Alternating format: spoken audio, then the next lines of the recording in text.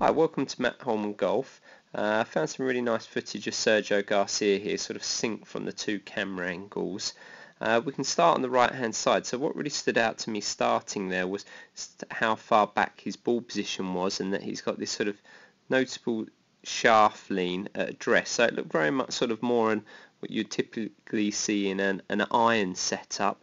Often sort of a little bit more taut is where the ball position be sort of under that left armpit there, just inside the heel, with the shaft a little bit more up and down, even sort of with the club shaft looking back at us a little bit more. And that's really to increase the likelihood of hitting up on the ball, and that's sort of where TrackMan's shown now. If we can have a upwards angle of attack, we can maximise the distance. What's quite interesting is getting less now, but how many good drivers of the ball or top players still play with a minus angle of attack, or at least a level angle of attack. So you can see Sergio, I think in periods, has hit 4 or 5, minus or down on the ball with a driver, and you can see that really in the setup with the ball relatively far back or very far back with a lot of shaft lean. And then this is really his swing style. It has a sort of a slight bump into that right side, a very wide first move. A lot of guys, you'll see the club shaft get a little bit more to the vertical, but this is really, especially from face on in Sergio's swing, you saw in guys like Ben Hogan, he creates a huge amount of lag here. So look how close now the shafts got to his shoulder. This is a great visualization for many sort of high handicap players or players that cast the club head. The club head sort of already ended up sort of and shaft over in this position early, and all the power is dissipated. So he's really retained the angle late there, and due to that, that's partly why he also sort of hits down on the ball. So you can see how much shaft lean he's got at impact there. He keeps his body back, keeps the spine behind the ball a little bit more to offset that and give him a chance of sort of hitting the ball into the air or leveling out that angle of attack. And he sort of stay behind it a little bit more on the way through.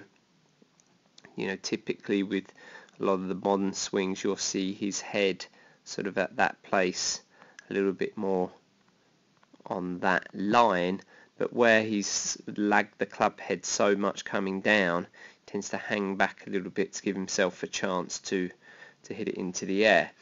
So from down the line, you can see he's playing a slight fade shot here. His feet are a little bit left of his target line, which is going to be around here somewhere. And due to that, or the amount of lag he's created in that angle of attack, you'll see as he comes down especially. So really nice looking first movement, great width there. Clubs, face is neutral, arms in front of his body. So he's got this look here where the club head very much looks left of his hands. Again, in sort of many guys, you'll see the club shaft sort of a little bit nearer to parallel to the ball to target line or their feet. So he's really going to lag the shaft aggressively here. Right arm sort of really, see if we can get a similar frame. So you can see that's most probably at the same place there. Right arm starts to drive under the left a little.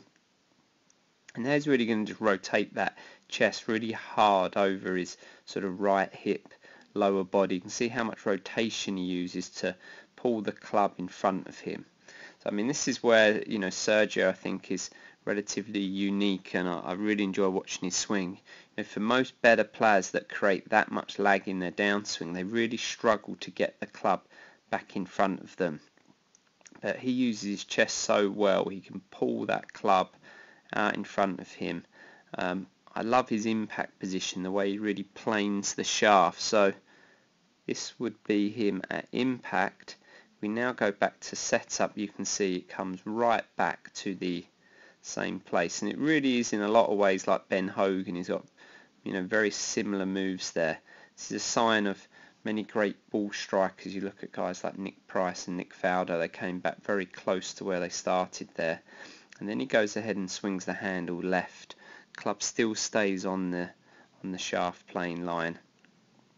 Club head still swinging left. and through.